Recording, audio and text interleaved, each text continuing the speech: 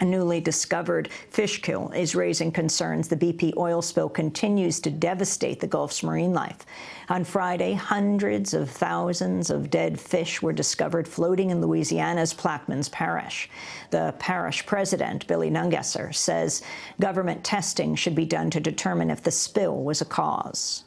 This is an extremely large fish kill, and there's many species in there. It's not just one group of fish. There's redfish and trout and flounder.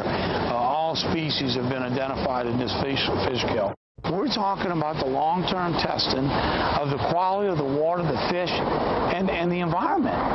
And we don't see a collective group really wanting to know what's going on, and we need to demand that happens.